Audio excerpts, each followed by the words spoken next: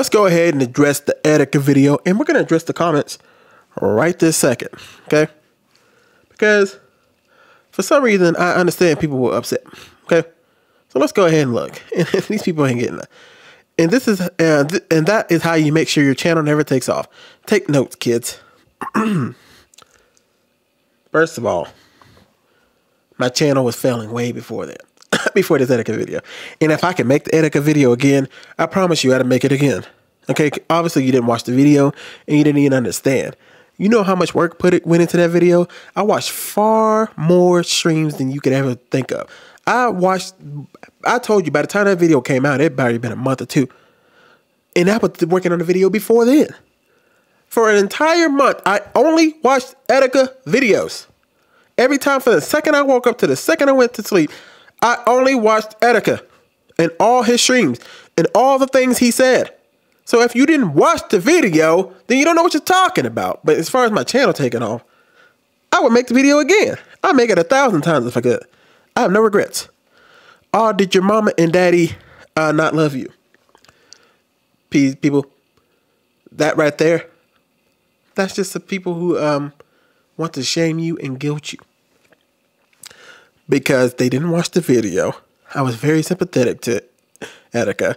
I said in the very end, I didn't believe that Etika should have passed away. I felt like he was the man that got in too deep and he didn't know how to find a way out. And he, at the end of the day, was too scared to talk about it and actually come out and be himself. I did the same damn thing. I said that in the video. I did the same thing Etika did. I walked away scared. The difference between me and Etika is that he believed differently than I did. He thought taking his life meant something completely different than what I think taking my life would mean. Etika had a different belief system than me. So he thought taking his life was the only way out. Not as in, he thought taking his life was going to maybe possibly put him into another space. So Etika thought differently than me.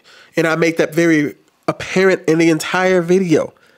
That Etika thought differently. Because he was so lonely and so by himself. This is what happens when you just isolate yourself. You start to believe your own thoughts and they get you nowhere. He separated himself from his friends. He separated himself from his family. He apologized in the end for not listening to his friends. And ultimately, he took the route that he thought was right out. But at the end of the day, that still made him a coward. He ran away with his tail tucked behind his legs. He was scared. He couldn't deal with it. Listen, we all make mistakes in this life, okay? And some of us have taken the coward route, okay? Other people do it in different ways. He took his life. Another coward way is what I did. I just disappeared from YouTube for months. For months, okay? By the time I made that video, I had been gone. So, yes, I get it, okay? So when I was talking about him being a coward, it simply was saying that he was scared. But you guys think coward means that I was insulting the man. Watch the damn video. It's almost a 2-hour video. No damn reason y'all shouldn't have seen it. Okay. Let's talk about the next one.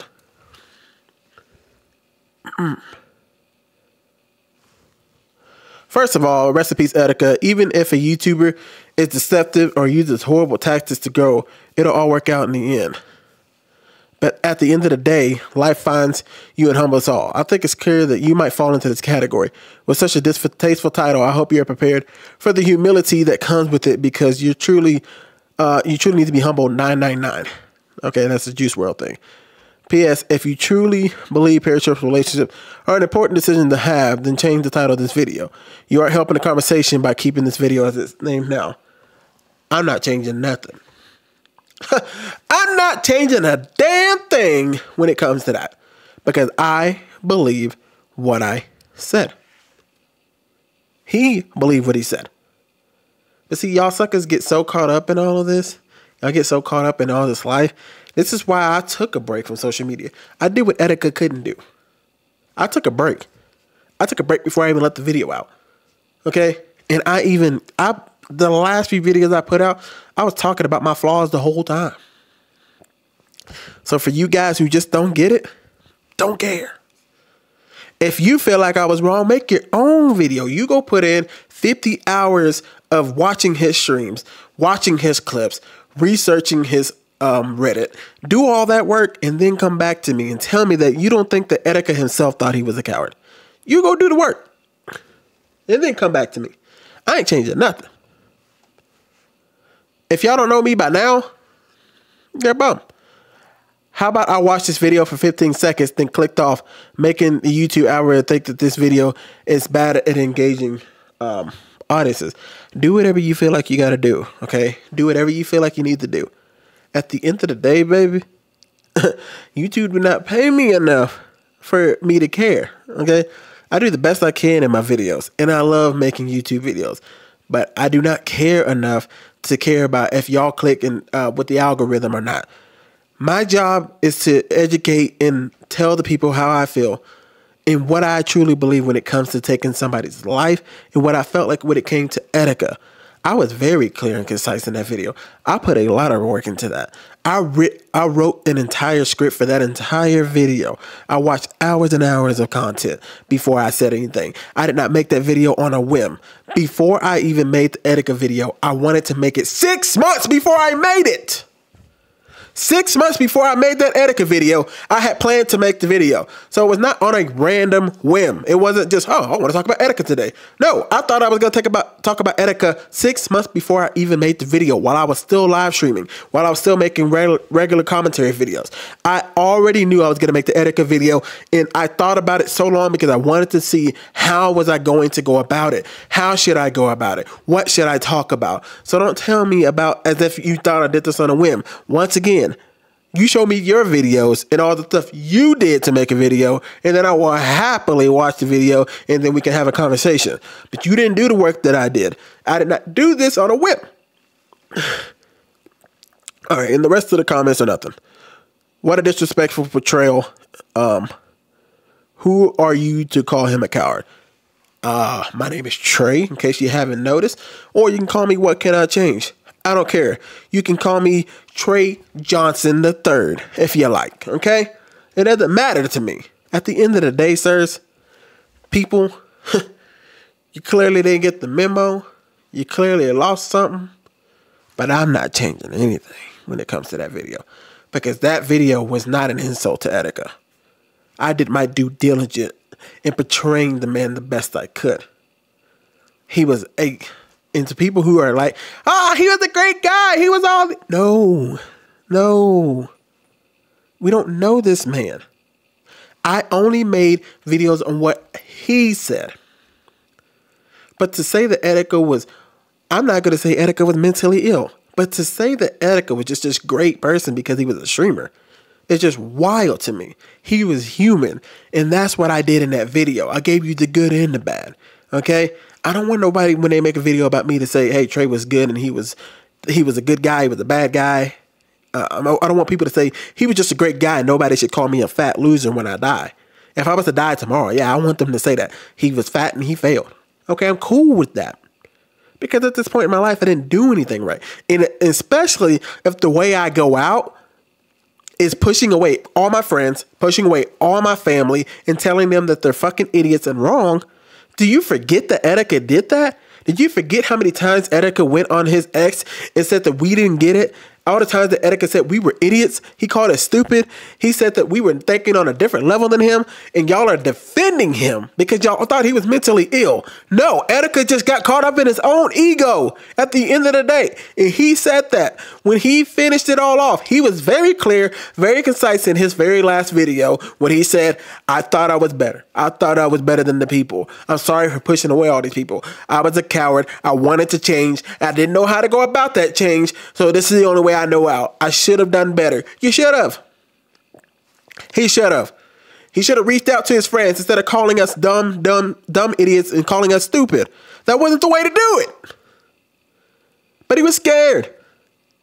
He was scared to death of if he came out and was his true self, that he would lose all his followers. He deleted his YouTube channel by showing pornography on there.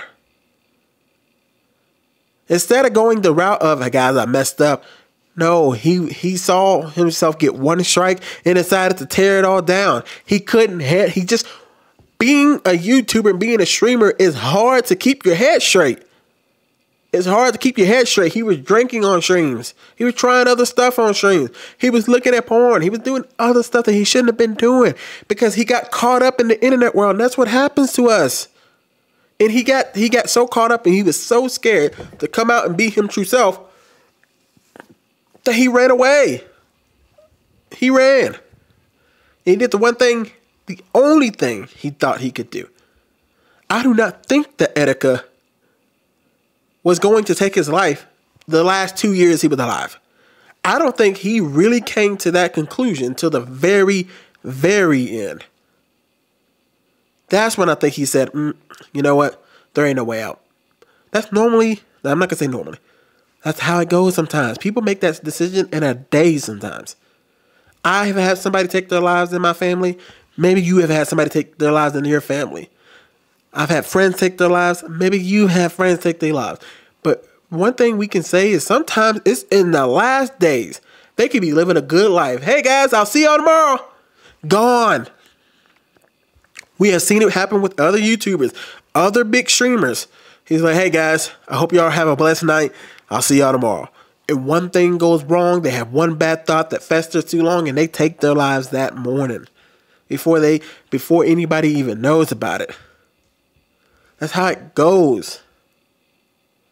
So I do not regret saying what I said about Etika. I do not take back what I said because once again, I put a lot of work into that video. I thought that video out for a long time. Is it a perfect video? No. But for you guys to expect me to have the exact perfect message, you're insane. Y'all didn't put in the work to do it. I'm the only person who is even willing to talk about Etika like this.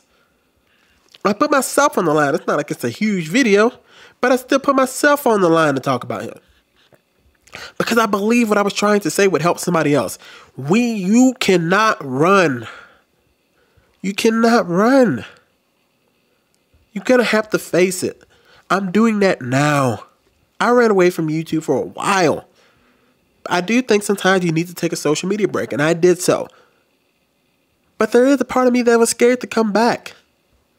I was going to be a coward. But